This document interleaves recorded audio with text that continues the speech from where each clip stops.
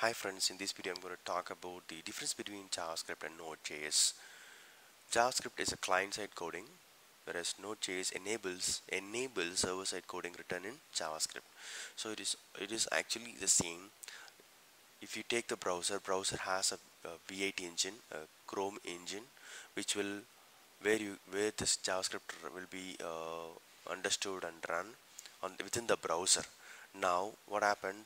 Uh, JavaScript spilled over to the server side as well. So we took the community has taken the V8 engine, the JavaScript engine outside this browser and added some libraries like IO libraries and networking libraries, add more features to this V8 engine and made it as a server side, um, given server side capability. Okay, so now the Node.js environment has a capacity to behave like a server, but still we are going to use JavaScript code.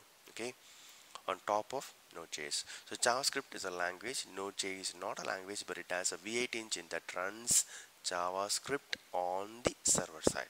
Okay, JavaScript runs inside the browser. Node.js runs outside the browser. Okay, JavaScript provides behavior to your front-end HTML pages, your front-end pages. Node.js but is a server that can perform server functions like reading the files. You can handle your business logic and database objects. Okay, and I can say similar to PHP server-side scripting language, but it has more features.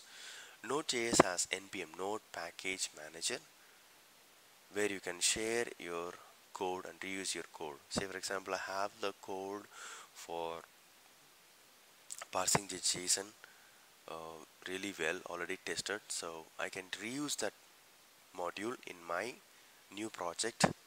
I don't have to reinvent the wheel. Okay, so for that purpose I can use Node Package Manager. These are the points I wish to share. Thank you and all the best.